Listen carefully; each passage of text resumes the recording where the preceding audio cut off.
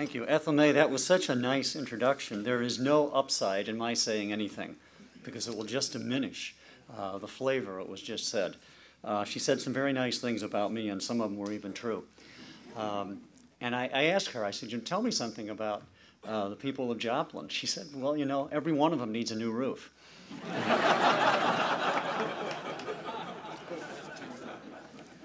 Milton Friedman says there's no such thing as a free lunch, but for all of you, that's not true today.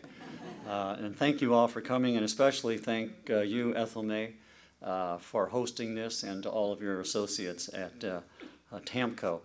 The Show Me Institute is a public policy research think tank. My youngest son the other day said, do you guys just sit around and think all day? And someone else said, how big is that tank? So, you know, we're scoring a lot of points right off the bat. But our job is to foster research into what are the best public policies for the state of Missouri and the cities therein. And generally what we are doing and will do is to find the best economist and public policy analyst to do the research that we need. Then we have to take that research, translate it, make it user-friendly, and get it out to the public, the cognoscenti, and most of all, we have to lean on our dearly beloved public policy makers. You notice how I said that because there are some of them in the room. Our goals are to have a major impact, to get a much better tax structure in the state of Missouri. My own goal, I think it is shared, but I can't say for sure yet, my own goal is to see that the personal income tax in Missouri is eliminated.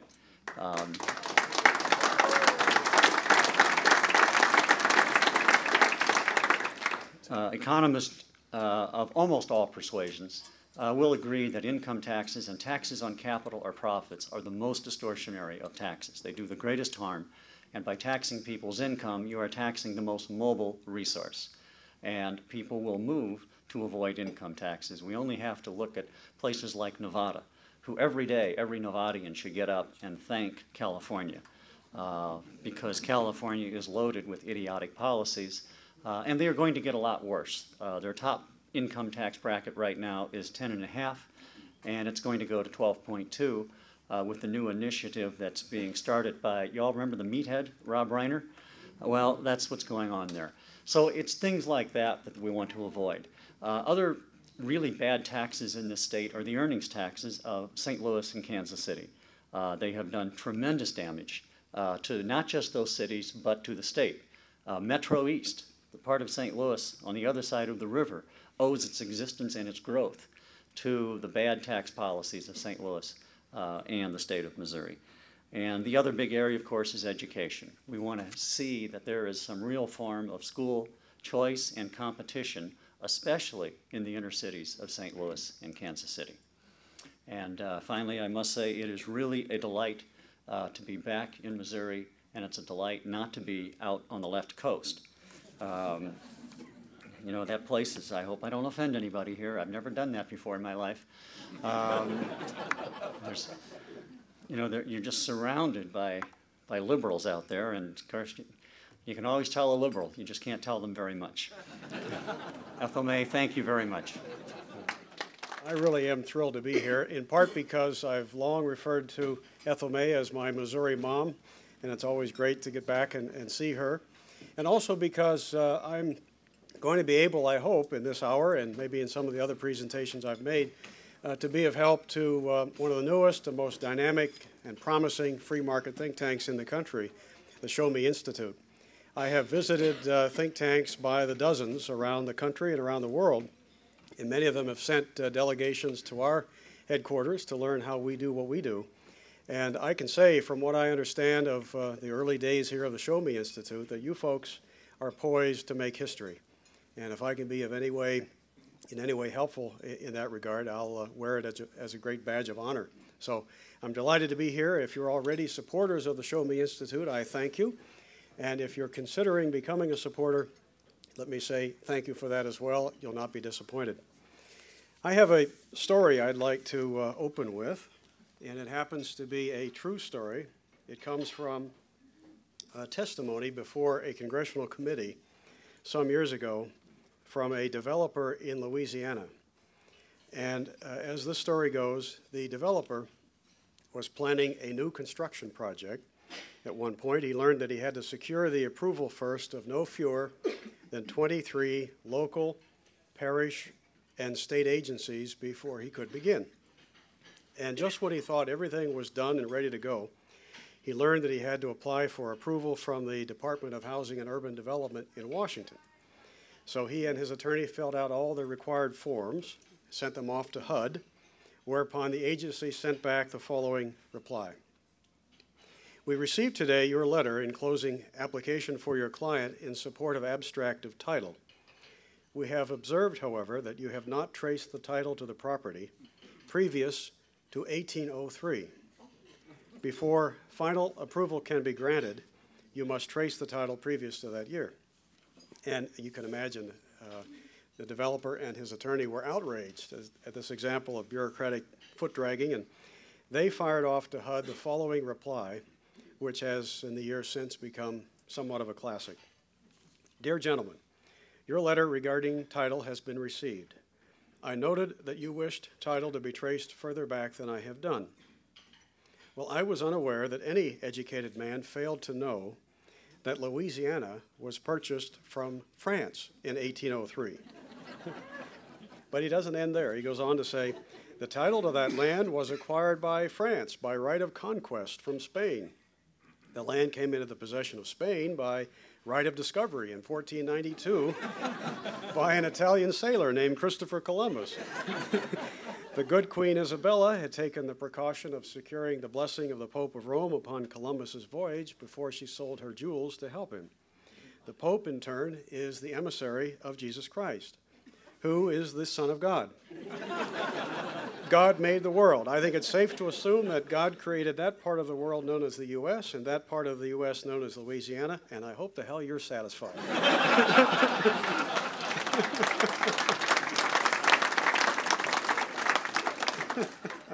Well, I think that the spirit there summarizes maybe much of my message today. I want to talk to you about 7 principles of sound public policy. And I always like to begin this by telling people that none of these 7 principles are original with me. They will sound very familiar to you. You may have heard far more notable people than me put them to use in speeches like Ronald Reagan or Milton Friedman. I've simply collected 7 of them, put them in this one talk, and added some of my own examples, and I like to present them as simple but enormously profound. These principles are so important, I think, that if every state legislature and at the federal capitol in Washington, if every Capitol building in every state and in Washington had them emblazoned in the cornerstones of their buildings, and more importantly, if legislators every day passed them, read them, understood them, and made law accordingly, we'd be a lot better off. We'd have a lot less mischief in places like Jefferson City or Lansing, Michigan, or Washington, D.C., and we'd be freer and more prosperous as a result. And even though these principles are simple yet profound, it really is important for us to step back from time to time from the busy work of dealing with policy issues and look at the bigger picture. And that's what these principles are all about. Sometimes we are misled into thinking that policy is simply too complicated for principles, but I don't believe that's the case. We should not be like that character in that Groucho Marx played in one of his movies where he said, "Those are my principles. If you don't like them, I have others." I think we should have principles and we should stick to them. The first principle of sound public policy is free people are not equal and equal people are not free. Free people are not equal and equal people are not free. Now, what do I mean by that? I have to tell you that it's the kind of equality that I'm referring to is not equality before the law, a very important political principle and pillar of Western civilization, something that I think all of us would readily agree with, even though we'd recognize we sometimes fall short of it. What I'm talking about more narrowly is economic equality in material wealth and income. When people are free, they're not going to be equal economically. And you hear lamentations about that all the time from people who decry the gap between the rich and the poor, and who want to use government to try to level people. But I'm saying that if people are free, they're going to generate differences in incomes and differences in material wealth. And as long as those differences are reflections of their personal traits and abilities and ambitions, then that's great news, not something to lament. In fact, we could spend all day just talking about the reasons which explain why people are different and why those differences account for differences in income. I'll just give you three quick ones. One is talent. We're different in terms of the talents that we have, and some people don't discover what their highest talent is, maybe until late in life. Best example I can think of that is from my home state of Michigan. You've all eaten products made by the Kellogg Company, I'm sure. Well, I don't know if you know much about the origin of that company, but there were two brothers, Will and John Harvey Kellogg, in Battle Creek, Michigan, way back in the latter part of the 19th century. And as the neighbors looked upon that family, they all thought, John Harvey is going places because he's smart, but Will Kellogg probably isn't going to amount to much because he's slow and doesn't seem to be too ambitious and probably destined to be his older brother's understudy for the rest of his life. And he failed at an early age, WK did, Will, at a number of ventures. He tried being a broom salesman door to door for a time, but he didn't have the personality to push brooms. People would answer the door and he would say, you don't happen to want to buy a broom, do you? And so that didn't last very long, and he ended up working for John Harvey at his older brother's famous sanitarium in Battle Creek. And John Harvey was a believer in all sorts of health fads and gimmicks, and some had merit, some I think probably did not. But nonetheless, he was world famous. And in all the years that Will worked for his older brother, he never made more than $25 a week. And one of his assignments was to prepare the breakfast food for the patients at the hospital every morning according to a formula that his older brother had put together. And that involved mixing up this stuff that was kind of like a moist gruel. And then the night before, he would cover it. And he went in early the next morning and uncovered it, rolled it out with a rolling pin and cut it into squares and served it in bowls. One night he forgot to cover it. And the next morning he went in, ran the rolling pin over it, and it all flaked up. It was dried. And he didn't know what to do at that point. That was all they had. So he served it in bowls as dried flakes. And the patients loved it. And Will went to his older brother after a couple of days of this and said, this is the way the patients want the breakfast cereal. They don't want the stuff we've been serving. And this is so popular, he said, I think we ought to go in business and sell this to other people outside the hospital. And his older brother dismissed it and said, that's crass commercialism. I'll never permit that. And Will kept pressing him for weeks and weeks and weeks, never could get him to relent until finally, at the age of 46, never having made more than $25 a week, Will Kellogg ventures out on his own, test markets several different kinds of flakes and settles on corn, and starts the Kellogg Company making corn flakes. And it's a success, a modest one at first, and people told him, if you really want to take this national and make a lot of money, you need to break into the New York City market. And so Will had to come up with some kind of a gimmick to get this stuff to sell in New York City. And so he dreams up this legendary marketing campaign around the slogan, Wednesday is Wink Day in New York. That was the official slogan. He went to grocers in New York City and he said, here are the rules, post them in the window. If a housewife comes into your store on a Wednesday and winks at you, she gets a free box of Kellogg cornflakes. And he had detailed rules about how to handle them if they come in on a Tuesday and start winking at you. And keep in mind, this is risque these are Victorian times. This is 1905 America. Well, it was such a hit that in no time at all he was sending trainloads of Kellogg's cornflakes to New York City, went on from there to conquer the breakfast habits of America and much of the world. And within 20 years from the day he left his brother's employment, Will Kellogg became one of America's 20 wealthiest citizens. Now there's an example of a guy who had some talent that not even he perhaps realized that he had until late in life. Talent is one of the reasons that our incomes will differ in a free and open society. Another reason is industry or industriousness. The fact is some people work harder and longer and better than others.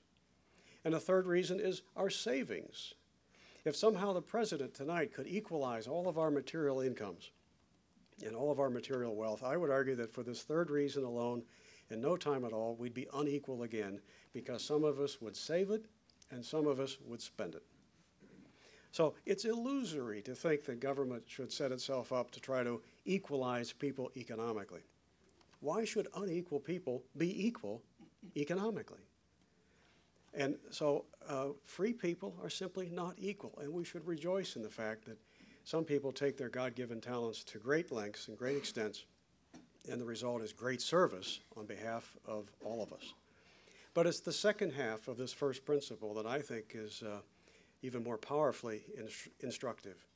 Equal people are not free. Show me a place on the planet where people are equal economically, where they all earn the same or possess the same materially, and I would say you have found a very unfree place. Think of it. How could you ever create such a place?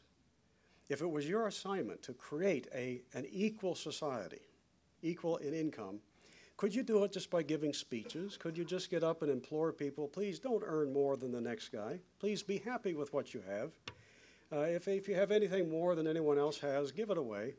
Could you do that materially? Could you tell people, please don't invent new things that might cause you to see a nice rise in your income, because then you'd be unequal?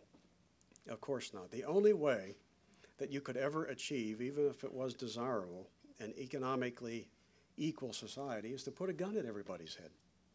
You'd have to tell people, don't excel, don't be different, don't be better, don't be there first, don't invent something that will vault your firm ahead of the others. And we'd all suffer as a result.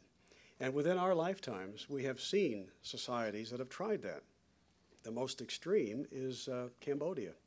In the late 1970s, when the Khmer Rouge communists were in power, they had this radical egalitarian concept that everyone should be equal, except, of course, those in charge. They're special, they're different, they have to live well. But everybody else was to be equal economically, and you were to have nothing unless the government knew of it, sanctioned it, and probably gave it to you. Well, do you know what the end result of that was? After about 3.5 years of Khmer Rouge rule, nearly 2 million people perished out of a population of just 8 million people. All because of this radical egalitarian notion of wanting to make people equal economically. The fact is, free people are not equal, and equal people are not free. That suggests to us that policies of government, of any government, that are intended to forcefully equalize people, to overcome the differences that are manifested in our talents and our industriousness and our savings and other factors, are destined to failure and probably can only be implemented at the point of a gun. It's far better, far more productive to focus on removing whatever barriers there may be that keep people behind, and then let them take their talents to the highest level they possibly can. Far more fruitful and productive than to try to level people and make them equal. Now, if you're wondering, is he going to spend as much time on the other 6 as he did on the first one? No, I spend more time on that one by design, and I'll go through the others a little more quickly. But the second principle is what's yours you tend to take care of. What belongs to everybody or nobody tends to fall into disrepair. What's yours you tend to take care of. What belongs to everybody or nobody tends to fall into disrepair. This principle really just cries out on behalf of the institution of private property. If you want to take the wealth of any society and trash it utterly and very quickly, well, then just take what belongs to those who created it and give it to those to who did not create it.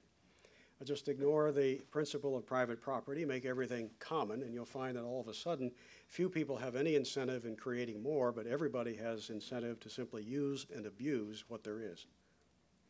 This explains much of the collapse of the Soviet Empire in Eastern Europe and in the Soviet Union in Russia itself, where the state said, we're going to own it all, we'll be in charge of it, we'll operate it on behalf of the people, and therefore everybody will be sort of like a part owner. But in the end, it was a prescription for economic and ecological disaster. Resources aren't cared for unless somebody can say, that's mine. It's just the way we are. It's just the way we are. When we started the Mackinac Center 18 years ago on a shoestring, for our first few years, we had a very tiny staff. But we had events from time to time where we needed to get a picture and put it in a newsletter, but we didn't have a budget that even allowed for a good camera. But I had one that I had taken all over the world with me, so I brought it in and I said, this will be the people's camera. Anytime a Mackinac Center person is out and about and needs to get a picture of an event, you can check out the people's camera here. And let me tell you, I used that camera for 10 years and took good care of it. Nothing ever went wrong with it until it became the people's camera. And within 6 months, the thing was busted and gone for good. And yet this was a staff of people who believe in private property, but it just isn't the same if it's not yours. You just don't tend to it as if it were yours. A third principle, this goes back to a great economist named Henry Hazlitt. And he put it well when he said, sound policy consists of looking at the long run and all people, not just the short run and a few.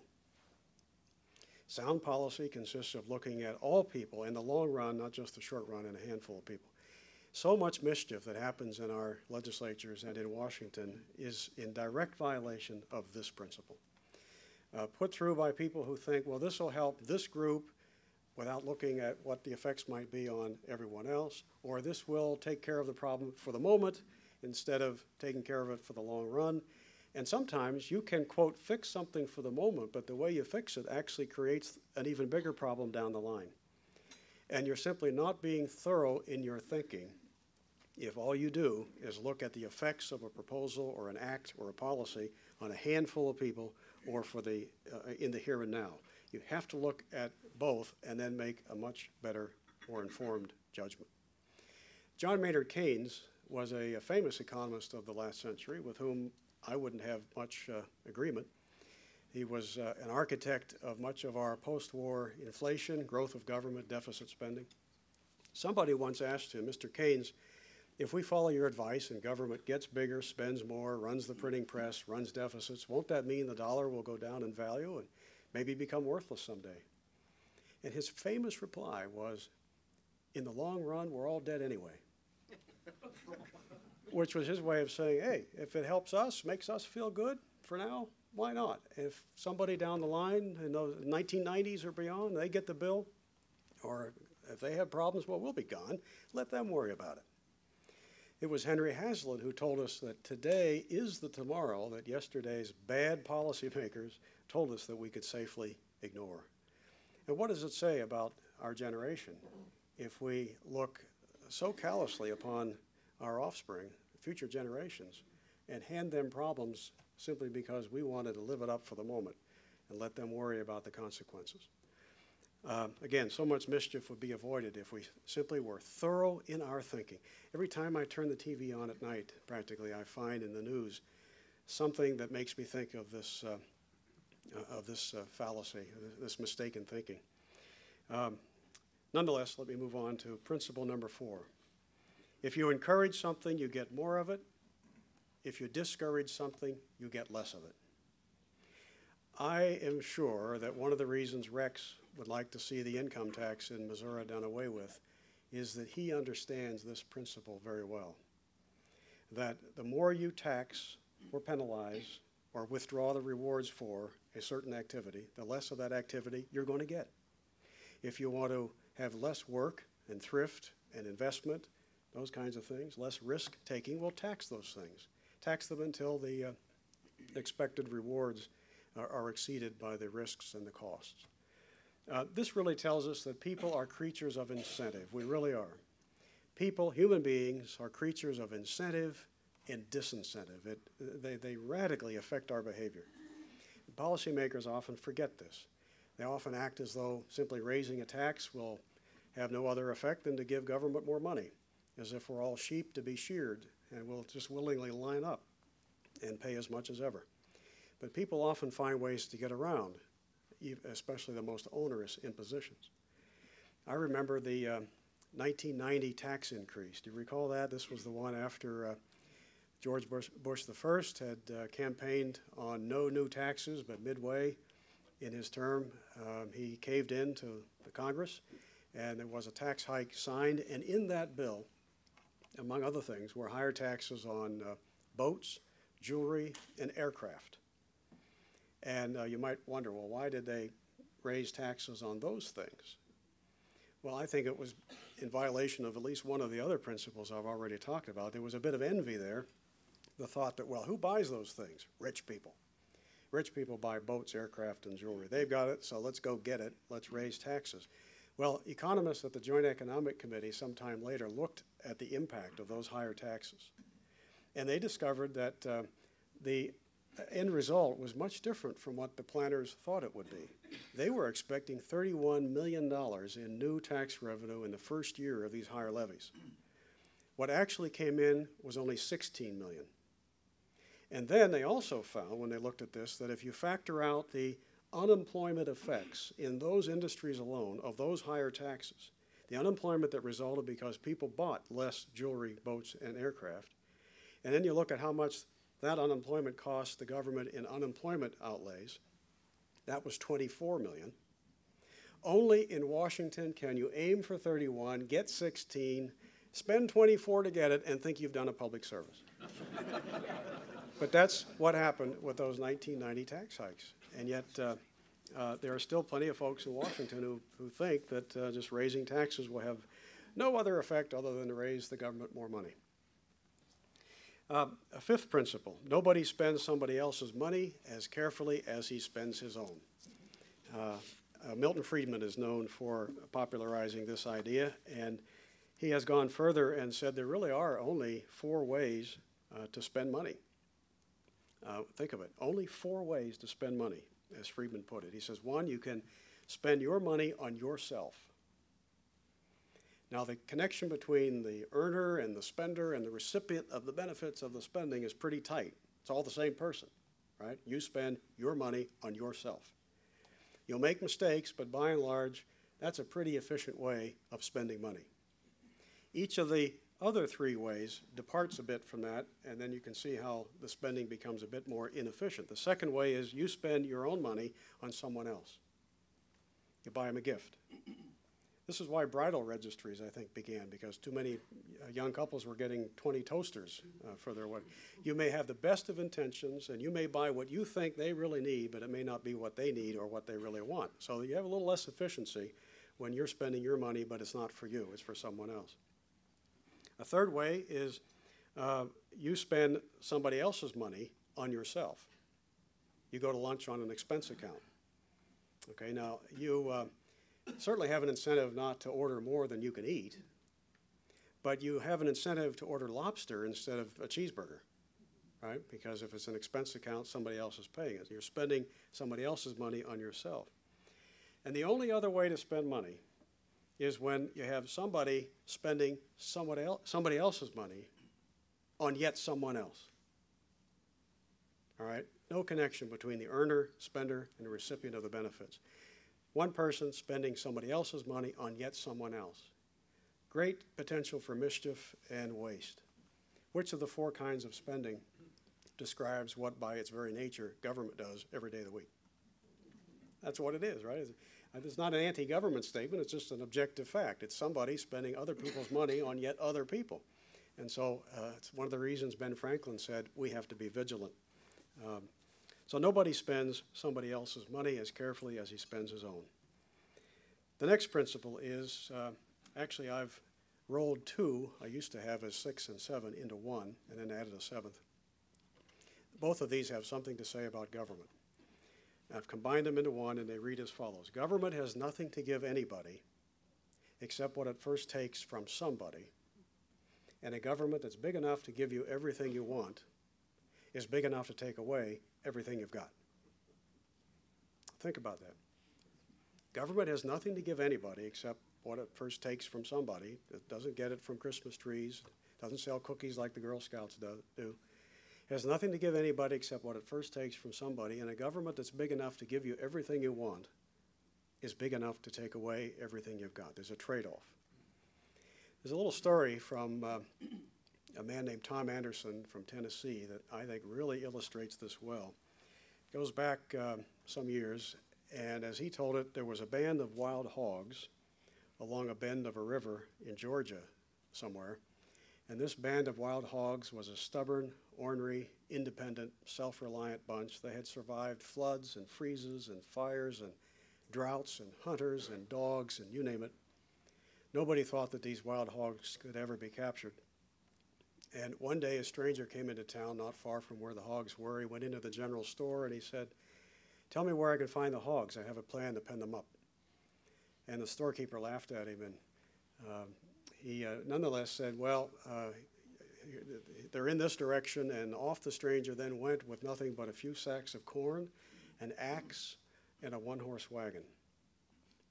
And he came back into town a few months later, went into the store, and he said to the storekeeper, "Well, I've got them all penned up in the swamp. I need some help to bring the hogs out."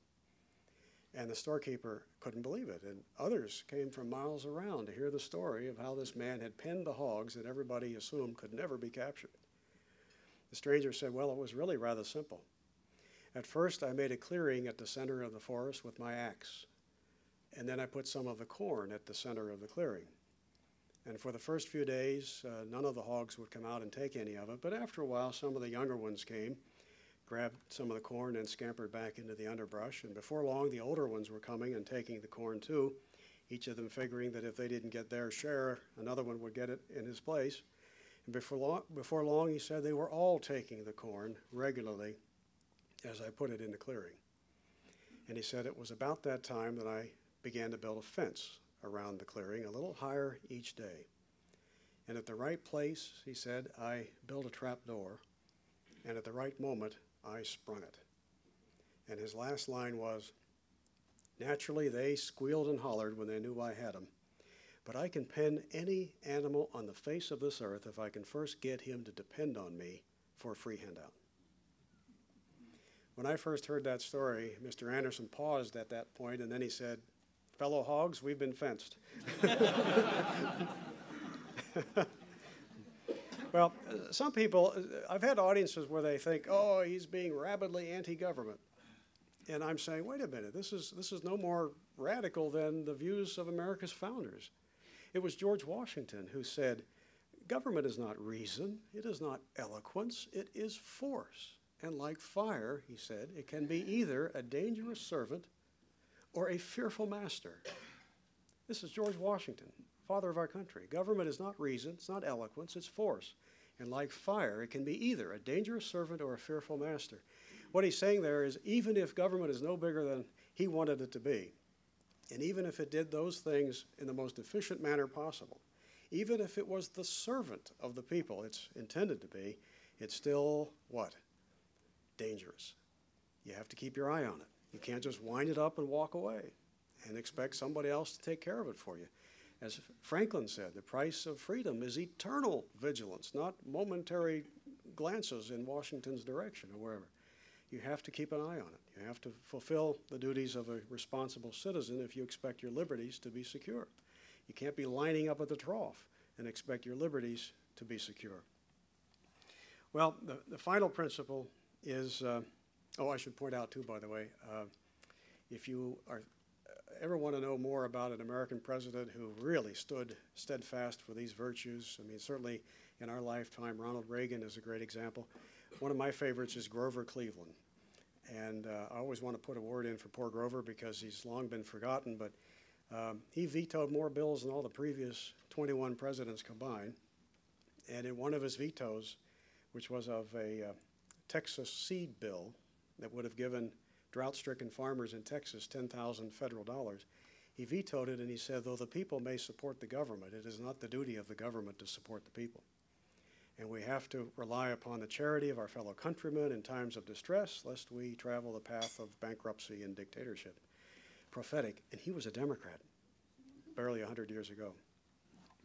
Final principle is liberty makes all the difference in the world.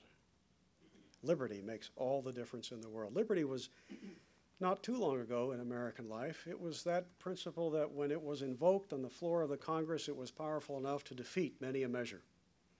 Merely standing up and saying this proposal is a bad one because it would do violence to the people's liberties carried a great deal of weight. Today, unfortunately, that isn't the case. Too often, all you have to argue is, well, this will help this group, and it's enough to get everybody's vote. And liberty is rarely invoked. But liberty makes all the difference in the world. In fact, think about it. How worthwhile would life be without it? It makes life worth living. Without it, few things are possible. That's how important it is. And it doesn't just happen. It isn't automatic. It isn't guaranteed. Liberty isn't something that we must assume we'll always have just because we've had it before. In fact, the numbers of people who have walked this earth who have enjoyed liberty is a tiny fraction of all the people who've ever lived. Freedom is the peculiar institution in the history of humanity. Slavery, in one form or another, is far more common. Liberty requires diligence, dedication, it requires education, it requires sacrifice, it requires passing on its virtues from one generation to another. It means being an adult steward of our liberties by sharing these values with our children. Liberty requires a lot of effort, a lot of thought, a lot of sacrifice and support. That's why I'm so excited about the growth of free market think tanks like Show Me, who will be educating people in your state and beyond on some of these important principles.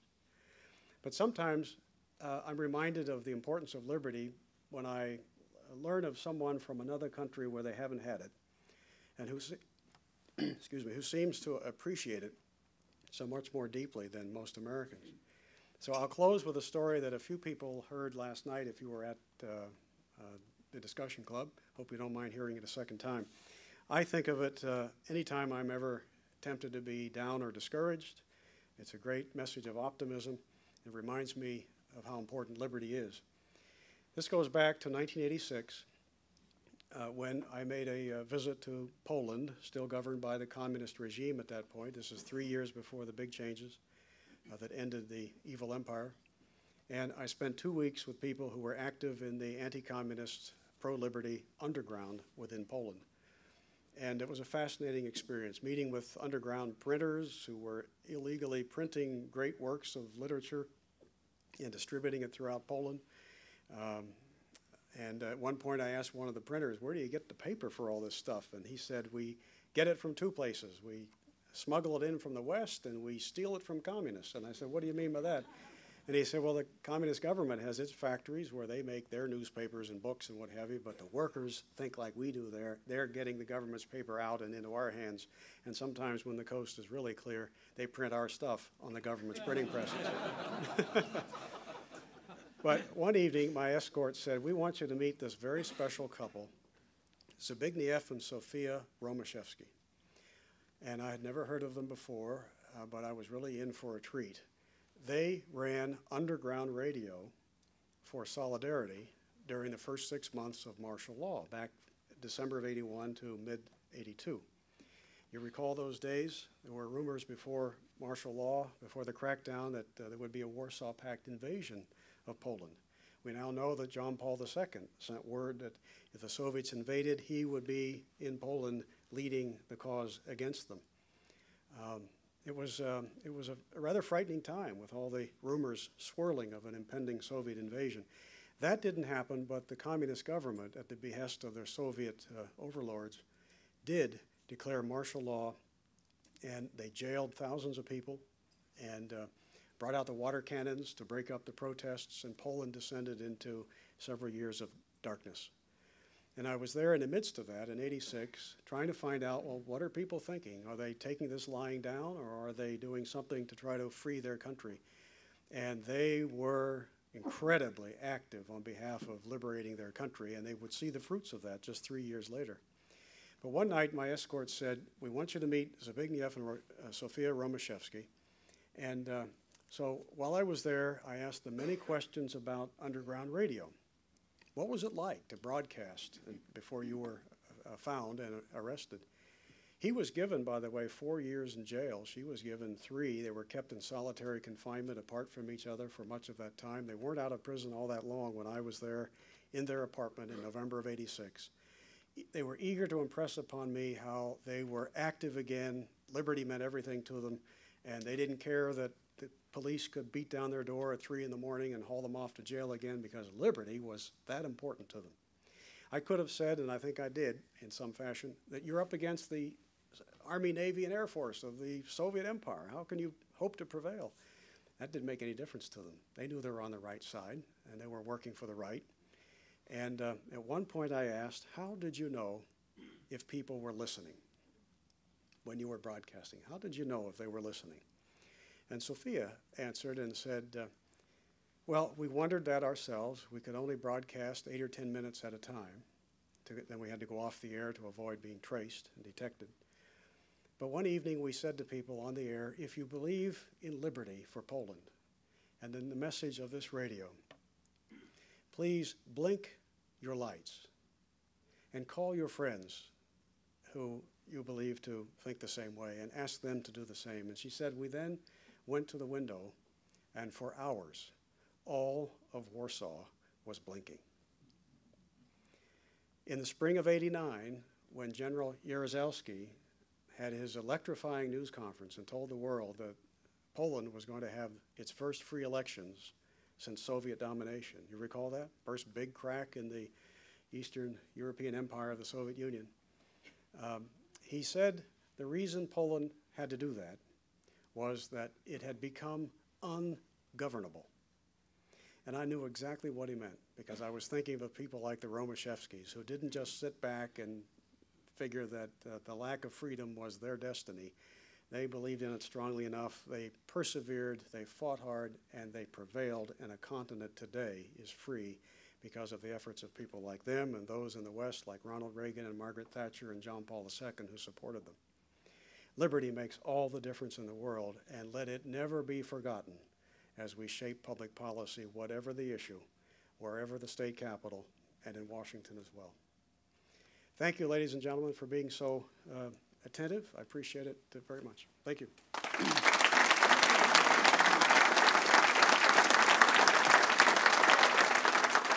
know I've gone a little long, so I'll try to make my answers brief, but if there are any, I'll be happy to take a few questions. If you have to leave, I understand. We are pushing the time limit, so I will not be offended. Yes, sir. I'm a state representative in Jefferson City, and I've been watching, I do economic development, try to help, and I've been watching Ireland. Yes. Their tax policy and intellectual property, and the fact that our Fortune 100, 500 companies are taken overseas. What is it that Missouri can do, and the states can do, to protect intellectual property and follow their model on tax policy from a country that was going hungry with potato famine? Now they're probably one of the dominant political forces in the world. Yeah, great question. It concerns Ireland, which at the moment has twice the growth rate of the rest of Europe, and it's directly traceable to a policy of dramatic tax reductions, reductions in government spending, and making their entrepreneurial climate more friendly, their business climate more friendly to entrepreneurship and new businesses. It is the booming spot in Europe, the only one that's really booming. Well, let me just say, in tax policy at least, I think they're leading the way. And what their policy is telling us is that people are creatures of incentive. You reduce the burdens on enterprise, you get more enterprise. So I would say, as a state legislator, it would be paramount in your duties to find ways to reduce the size and spending and intrusiveness of state government and pass those savings on to people. Don't look for new programs to squander the savings on. But look, unfortunately in my state of Michigan, we've done some of that. Make state government lean, mean, efficient, focused on the core fundamentals. The best economic development policy is basically get out of the way. Well, I know we've gone late. Let me again thank you for being such a great audience. And I want to thank Ethel May, too, because she has really worked me good the last couple of days. And I've had some great audiences. Thank you.